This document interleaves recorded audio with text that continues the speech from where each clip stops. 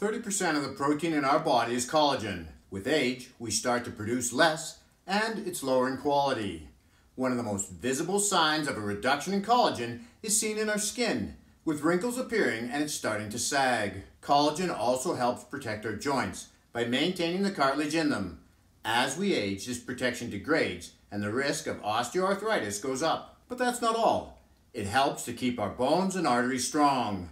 Improving our ability to produce quality collagen slows down aging by keeping our skin, bones, and joints healthy. So it's essential to do everything we can to keep our collagen production functioning optimally over 50. Today we're going to look at how to do this through nutrition and supplementation. The most common way to supplement is through collagen peptides or hydrolyzed collagen. Two different terms, but they mean the same thing.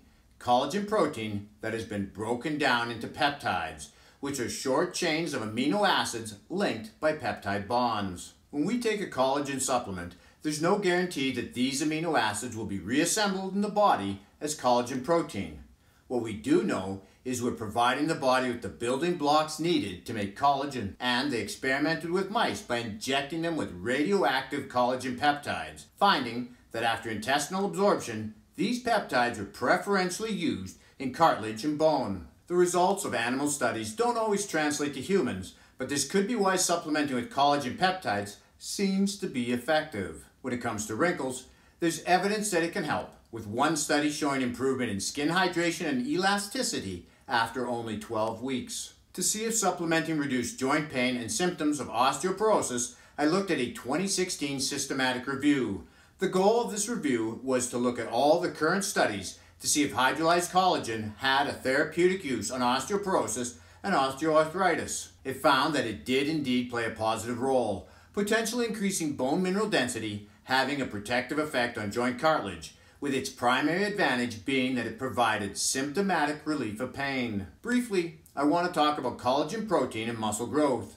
Some studies have shown it to aid in muscle growth, but it isn't the best choice if your main goal is to build muscle. It's an incomplete protein and low in branched-chain amino acids, in particular leucine, which is a key amino in stimulating muscle protein synthesis. We can support our body's ability to make collagen by avoiding things that negatively affect its production and eating foods that provide the nutrition to encourage its ability to manufacture it. Dietary changes are the most important, as supplementing without improving your nutrition is like trying to put out a forest fire with an eyedropper.